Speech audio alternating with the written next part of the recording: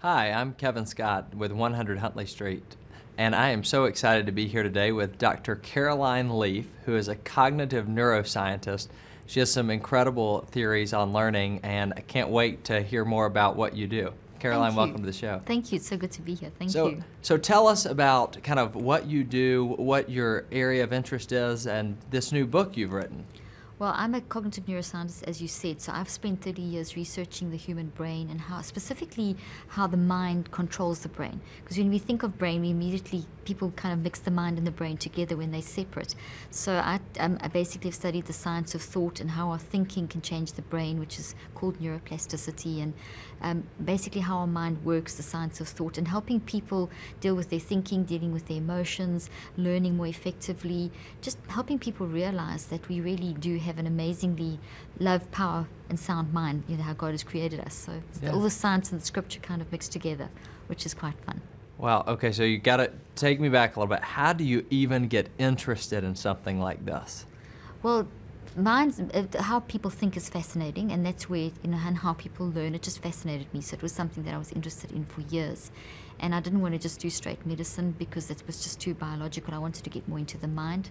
So that took me down the whole, being a Christian my whole life, it took me down the whole renewing of the mind. What does that mean? What's a thought? And so my research has shown, thoughts are real things, and as you're thinking, your brain is capturing your thoughts, and you can change your brain, and our brain's what we call neuroplastic, which means our brain can change. So a lot of the research that I've done has been around how no matter what you've gone through, no matter what psychiatric issue, no matter what traumatic brain injury, you can actually change your brain. And through your mind, because your brain simply does what your mind tells it to do. So were you interested in this even as a child? I think you say you're a self-professed science nerd. You're okay with that title? Oh, absolutely. No, totally. From very young, it always fascinated me, the whole science of the mind and research, and so it's been pretty much my life. Okay, and your newest book is called? Switch on Your Brain. Switch on Your Brain. And in Switch on Your Brain, you go through a process, 5 steps. Tell us a little bit about that and how you walk through it. Okay, well, basically thoughts are real things. So as we're thinking, like right now we're talking about things, so we've got information going through that we're receiving going through our brain, and that becomes, as we are thinking about that with our mind, our intellect and our will and our emotions, we turn that into a physical thought. So our thinking becomes a physical thought, and that process of how our thinking becomes a physical thought is what I've researched, and your brain goes through, or your mind, and it's reflected in your brain, goes through 5 major processes. Obviously there's multiple processes, but it can be grouped into 5 major processes. And from the research, I developed a technique that I used to use with my patients, because I practiced for nearly 25 years and did brain research for 30 years. I still do brain research. I don't practice anymore because I travel the world teaching this stuff now. But basically the technique enables a person to be able to get their mind ordered and under control, and where your mind goes, your brain simply follows. So if you train your mind to be in order, your brain will actually follow the process, which is exactly what the Word of God says. Wow. So it's so interesting to hear you talk about things in this way and the science of it, and be a person of faith. A lot of times people think that those two don't go together. What do you say to people who say, well, you can't believe in science first and then also that it works with your faith? Well, it's always I find it crazy, because if we think of it, God, and people ask me that all the time, it's like this, there should be a separation. I said, but there can't be a separation, because God made everything. So science is simply a description of the everything. So science is just a tangible way of understanding how we as humans function and how the world functions. So it's a description of creation, it's a description of who we are, it's a description of the physical. So it's the most natural thing, because it needs to reflect the spiritual. And that's exactly what research is actually showing. All the research is actually catching up with the Word of God, which is quite interesting. So it's a natural connection. It's not the separation that people see. So for you, the science doesn't hurt your faith, but it helps your faith. It actually builds. It's a tangible way of understanding how faith works. So, for example, we talk about renewing the mind.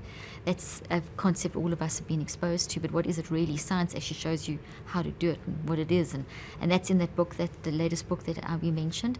I talk about a 21-day brain detox where you use the 5-step technique. And so it's science helping us to actually use our neuroplastic brain and change our mind and fix up issues in our life, basically. Okay, that's fascinating to me. Tell me about this 21-day brain detox.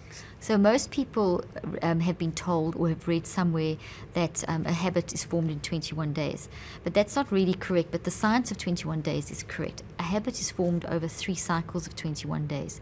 So it actually takes 63 days minimum to build a thought into your mind that becomes something that becomes a habit.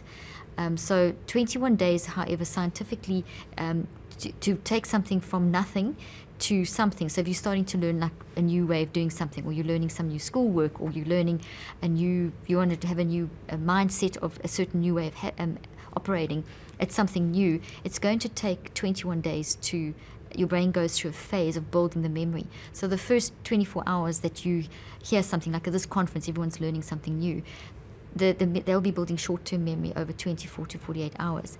Most people kind of stop there, but your memory will actually denature and disappear. When I say memory, a memory is a thought. Thoughts and memories are the same thing.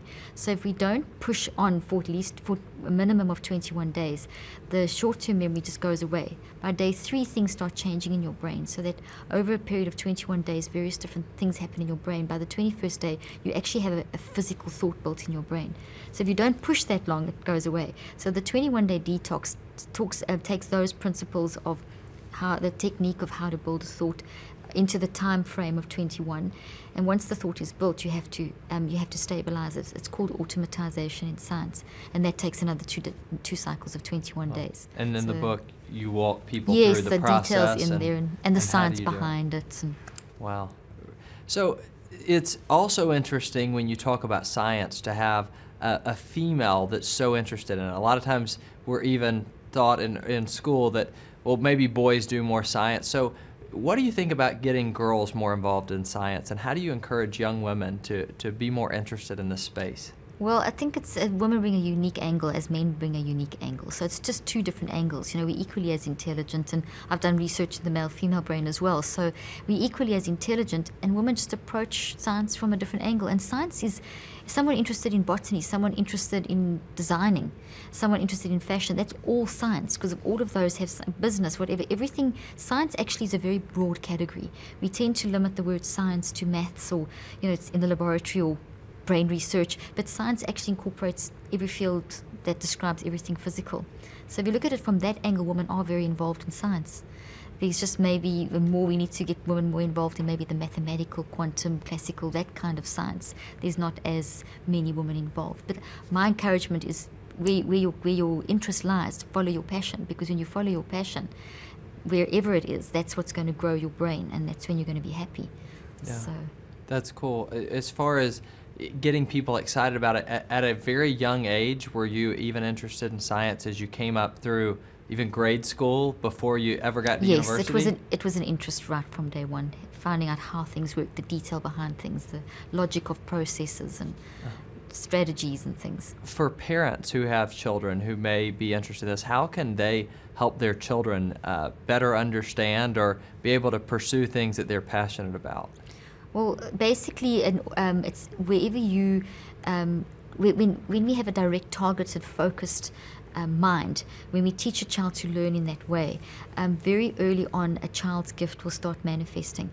I have also got materials and things that help parents to do this kind of, to be able to actually work with a child and understand how they're thinking, because a gift is actually how you think. So the way that you think, the way that you process, your perception, how you perceive things, how you see things, that kind of pushes one in the direction that you're interested in. So if a parent can look at their child not from who they are, but as a unique standalone individual, because we're all unique, they'll start seeing things that they didn't see before. And when they do, then that's how they can just encourage. It's very important to not think you should be this, but to actually see, what is it? How do you think? What's going on in your head? And then encourage that and direct that, and follow the child. If you follow the child, they will very quickly lead you in the direction that they want to go in.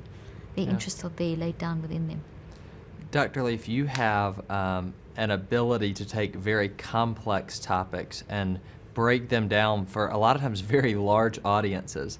Yeah. What's your favorite topic that you talk about to groups? I talk about so many different things. Like today at Catalyst, I was talking about change and what that looks like in the brain, and it's a great one to help people realize that they can control their brain, that there's hope, that you're not stuck in the whole, for example, talking about mental health, this mental ill health is the #1 problem in the world today. And to show people and help them realize that you're not a victim of your biology, and you're not a victim of any, that you can overcome that. You're a victor over and above your biology, that you don't, your brain doesn't control you, you control your brain. So that's a very interesting, that opens so many avenues. Today I was showing that concept in terms of change, in terms of how change takes place, and how when you're desperate to change, your brain literally responds to your mind. So as you're desperate, your brain almost changes in how the neurotransmitters flow, and it becomes almost like desperation creates like a fertilized brain for change. Yeah. So that's what, there's so many. I love anything to do with the mind and science, and showing people that you're not hopeless. You've got power in your mind, yeah, like it says in the Word. You mentioned a lot of resources that you have for people. So if somebody is watching and they don't have the opportunity to hear you speak, how can they find some of these resources? Our website, we've got an online store, so they go to drleaf.com. So leaf like on a tree, so DRLEAF.com.